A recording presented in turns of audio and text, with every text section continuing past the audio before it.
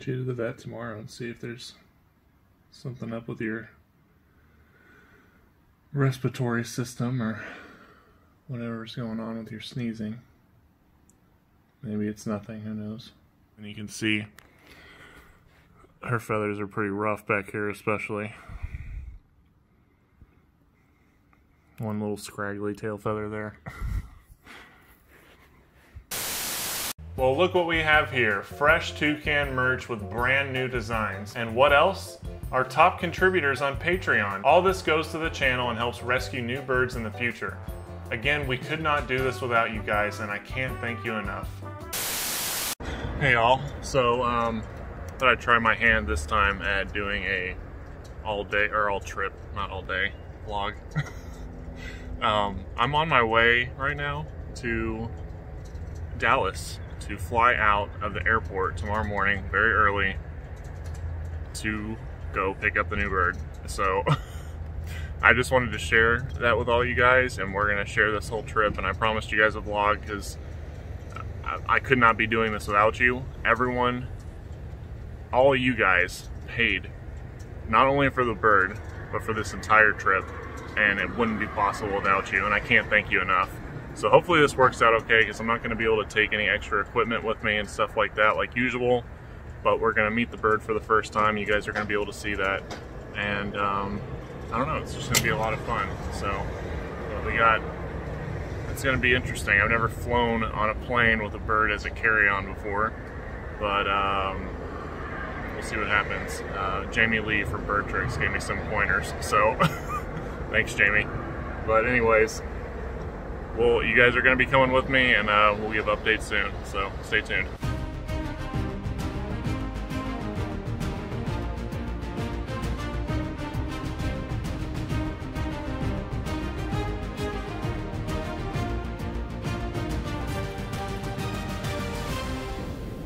Just doing a little light reading here. What is this?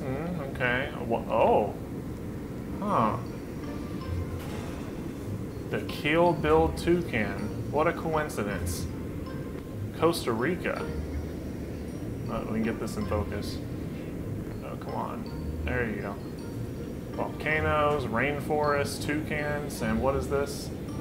Keel-billed toucans are very social creatures. Well, that is good news. And we have to go all the way across here, all the way to San Francisco. I think it's like a 3,600 mile round trip, so quite a ways. And then you've got to include, of course, the drive back to Louisiana.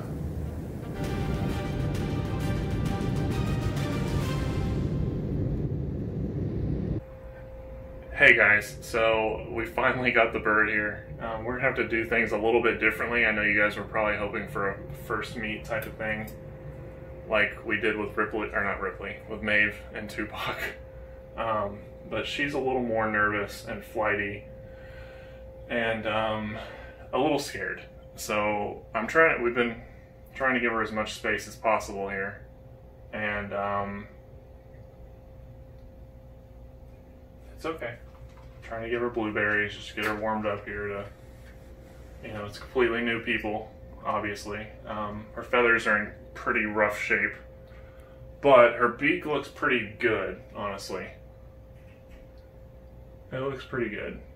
So, I don't know, we're gonna get her to the vet, same vet that Tupac went to, that you guys saw not long ago. Like in a day. So I flew from Dallas to San Francisco, as I said before, and arrived here at like 3 p.m. and it is now like 6 or 7, and I'm flying back again tomorrow morning at like 7 a.m. So I mean, I wasn't even here in San Francisco for a day. It was like maybe 15 hours, but we have her. It's okay. You want some? Good girl. She's definitely a girl based on how she looks. But she's sneezing a lot, which is making me nervous. But the way that she hops and tries to fly, she can't fly, but the way that she hops and everything looks normal. That's good. And for the most part, she's behaving pretty normally, but you can never trust that with a bird. Birds are always a little bit sneaky about being potentially sick. And I'm not going to say that she's sick or anything now, but her sneezing does make me a little nervous. But we're going to get her in this little, I don't know if you guys can see this, I got a blanket for her. This is as big as the airline will allow, so I'm hoping to just, I know it looks really small and it's going to suck, but it beats driving 30 hours, which is what I had to do with Tupac, and I don't want to leave Tupac and Maeve alone for days. I can't do that now, so you want some pellets? See, that's one of the reasons I didn't want to do that. But we're gonna do a little vlog thing like we're doing. Maybe we'll film at the bed a little bit, and we'll see you guys in a bit when we get back. You're so beautiful, aren't you? You're gonna be even more beautiful when you get fixed up. Got a nice blue on the bottom mandible there. And that little flame coming in. And she likes blueberries, of course, but what toucan doesn't? Alright, so it's the next day, and she made it through the night pretty well. She was pretty flighty and crazy a little bit, you know, but she eventually calmed down and relaxed and went to sleep. And I didn't have her in an enclosure or carrier or anything, so it worked out pretty well. She ate some blueberries, ate a little bit of Missouri, that kind of thing. So we're at the airport now, and we should be boarding here in the next, like, I don't know if you guys can see her or not in there. It's kind of nasty in there. She got really scared at first. There you are. But it worked out. So we got past security. Maybe we're the first people ever to take a toucan as a carry-on, but she made it, and she's fairly relaxed now, so hopefully she doesn't get freaked out much more. She was a little nervous this morning for sure, but this little carrier that I have her in is soft enough where she can't hurt herself, thankfully. So hopefully she'll eat a little bit, and we'll be boarding here in a little while. And next time I see you, we will either be at the vet or at home. I might record a little bit at vet, so we'll just see what happens, but see you guys in a bit.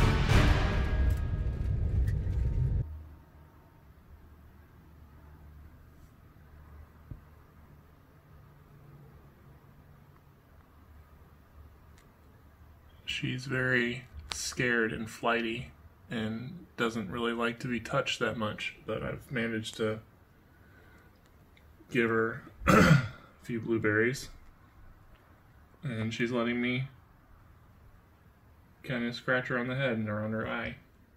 So she's not really wanting to step up or anything, but at least her letting me touch her is good. I can feel the feathers on the very top of her head right here are a little stiff, like she's been discharging something out of her nose.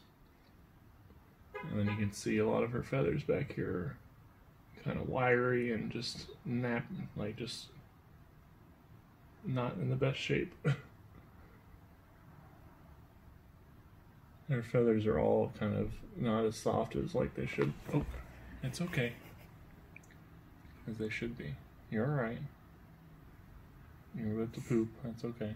We'll clean it up.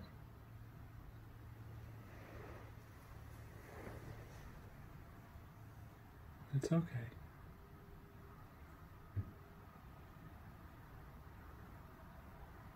You're very beautiful.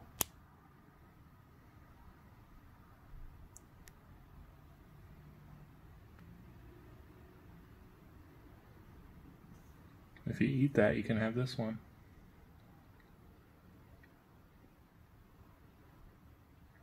You see, she's like kind of crouching down a little bit, and like her legs are kind of spread apart. She's very nervous. She was more relaxed a second ago.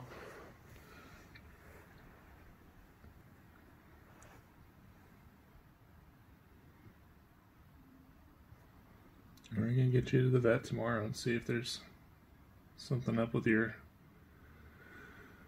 respiratory system or whatever's going on with your sneezing. Maybe it's nothing, who knows. There's definitely, like, her feathers for sure feel more wiry than they should.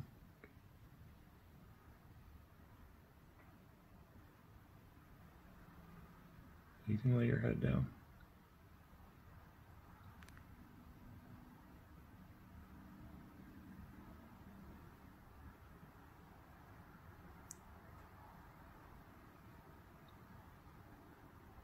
Usually they like it right up under, like where their skull is right here. Get little scratches.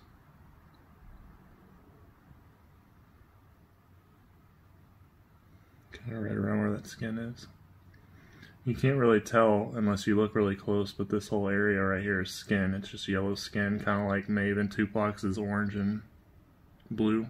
But hers is all yellow with a little bit of green around her eyelid.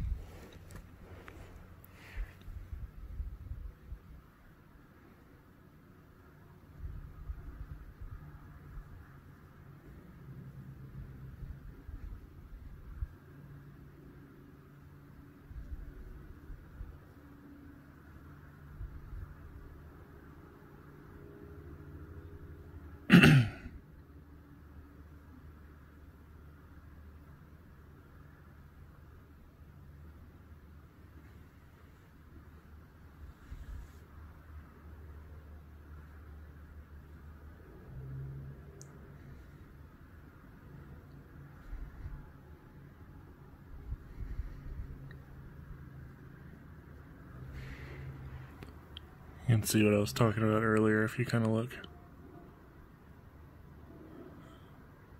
Definitely looks like something's been coming out of her nostrils there, maybe. See that? And her feathers just generally look a little more stiff and wiry than they should.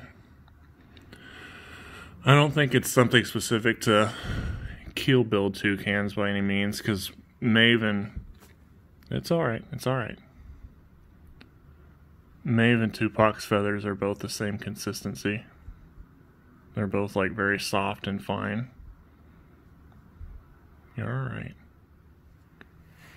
And then you can see her feathers are pretty rough back here, especially. One little scraggly tail feather there.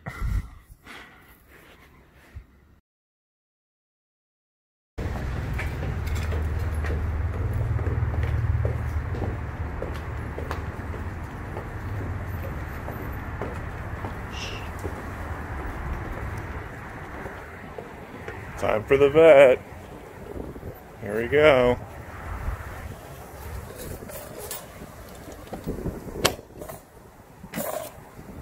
You're all right.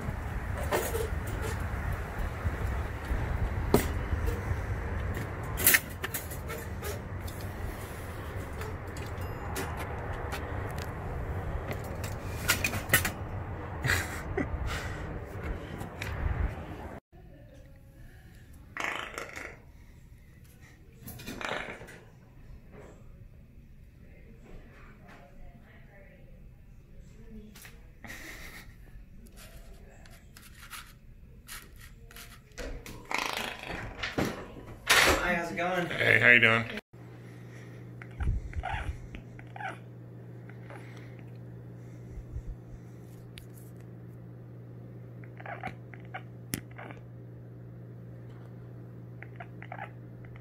So we just got back from the vet. There's not much we could have really filmed there. There's not much that's really new aside from what I suspected. Looks like she does have a respiratory infection. She's going to need a couple different antibiotics and things like that. I'll go over that more when we get home. We're about to head back home for her first time there.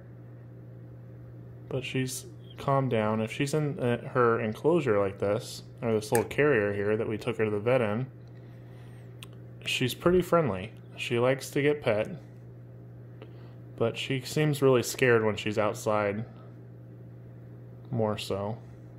So, oh yeah, but they cleared her sinuses out, and I'll have to show you guys when we get back what that looked like, because it was pretty disgusting. Apparently there was a lot of crap up in her nasal cavity that had to be flushed out. But we're gonna make the 3-4 hour drive home tonight in a little bit. You're alright. You're alright. You want a blueberry?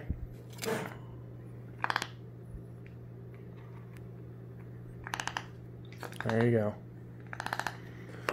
And we'll get back to you. Well, we are back home finally. It's been a few days. I just wanted to take some time to get fully set up and have her get a little acclimated and stuff before I did the last part of this video. So she does have a respiratory infection. The vet confirmed that. She spent the day with the vet. They did a lot of things. I had her pluck. You can see her feathers they look quite a bit better. They look a lot better now. But I had the vet pluck her tail feathers that were all broken and mangled. You want a blueberry? There you go. They were all broken and mangled and all that kind of stuff. So she could quickly regrow them. Her wings are clipped. Probably, I mean, she can still fly a decent amount, so it's probably not worth plucking her feathers out as well. Her flight feathers, I mean, I think it's just her secondaries, but you want another one? But I know it's been a little traumatizing for her, unfortunately, because I have to give her medicine 4 times a day in 2 different ways. The first way is through a little syringe like this. Yeah, I know you're not going to like that. I'm sorry. Are you cold? Why are you shaking? You scared? It's okay. She's still a little scared. She won't step up. She runs from me. It's gotten a little better. She'll let me touch her and stuff and that sort of thing, but you know, she's going to need some behavioral work more than anything. I think she'll get past this respiratory infection. Oh, which reminds me, I forgot to say the second type. The second way she gets medicine is through something called a nebulization chamber. And I'm going to do a video on this specifically. I'm going to put up a picture right now so you just see what it looks like. But I'll do a video of that specifically because I think it's kind of interesting the way it works. Basically, it vaporizes the medicine and then she breathes it directly into her lungs so that her lungs get the antibiotics directly. So she's a lot better. She's not sneezing nearly as much now that she's been on this medicine. You can see that she's been pretty quiet here. She does breathe a little heavy. Her nostrils. Okay, this is something I do want to show you guys. Give me a second because I have it. Her nostrils were completely clogged to where she couldn't even breathe out of her nostrils. She had to breathe out of her mouth. So, this is what they removed. I don't know if you can really see it on camera as well. See the gunk and stuff. Dr. Thielen told me that basically that they removed so much gunk out of it. They wish they would have taken a video. I wish they would have too. And it looked basically like earwax and all this nastiness that came out, and debris, dust, feather dander, I'm sure. So luckily it didn't get bad enough to where it was solidified like it is with Tupac. Her nostrils are clear now. You can hear she's still kind of whistling when she breathes. I don't know if you can hear it or not. It's okay. But yeah, she's home now. We'll be doing videos with her. She won't be with the other birds for obvious reasons. She's going to be quarantined for, well, at least a month. And then depending on what her cultures and blood and stuff like that looks like, the vet should probably call me in the next couple days, and then I'll have an update for you guys. But from what the vet said, if she had remained with this infection for too much longer, then she probably would have died. So I feel bad saying this because I know that her previous owner is probably going to watch this video, but I want to be completely honest with you guys. You know, it seemed, from what I heard, it looked like she may have been living in a guinea pig cage for a while with like 2 perches. I think that's what she said. I could be wrong. Her other enclosure looked to be like African gray sized, which is too small for a toucan, you know. She's definitely, I mean, I don't even need to ask questions to know that she hasn't really been out of the cage, because the way that she behaves is she's absolutely terrified to come out of her enclosure. So that's why I've been putting her on the stand. But 1, so she can have a positive experience being outside the cage. She's not getting medicine. But 2, so she can get used to seeing me and being outside of the cage, because in our house, the birds are very rarely in the cage unless I'm not home. However, right now, both Tupac and Maeve have to sleep in their enclosures because they cannot come back here while she's in quarantine. And I feel horrible for Tupac because he usually always, sometimes Maeve doesn't, but Tupac always sleeps back here with me. And this is Maeve's perch up here. And then Tupac usually has a stand next to my bed. And then she has this little quarantine enclosure in the bathroom. And believe it or not, I just changed those papers a few hours ago. But she's spending time outside of the quarantine cage right now in my room here. As far away from the other birds as possible. And that's about it, guys. You know, she's got some issues. It doesn't look like she's malnourished. Her beak looks really good. Her feathers look good, like good color-wise. When they get malnourished, you can tell because their beak gets really pastel and like washed out and just looks really ugly. But her beak looks pretty good. With a little sunlight, it's really going to pop. So, and her eyes are beautiful. Her feathers were nappy, but you know, it's probably just from not having enough room to move around in and not having a bath in God knows how long. I gave her a bath. I've given her a bath twice now, actually. But she's a beautiful girl, and her name is, you guys probably saw this on Instagram, but her name is Beatrix, named after Uma Thurman's character in Kill Bill. Now, you know, a lot of you guys guessed what her name was going to be. So, like Kill Bill, get it? Kill Bill. Yeah, I'll be here all night. I'm hilarious. But you guys know how I like names like that, like strong female characters. That's what Ripley and Maeve were named after, of course. So, following in their footsteps, she will be named Beatrix. So, I hear Tupac hopping down the hallway. He's probably coming back here. So I need to get back to the other birds and give her medicine. And that's about it, guys. But we'll see you guys real soon. And I can't thank you enough for coming on this adventure with me.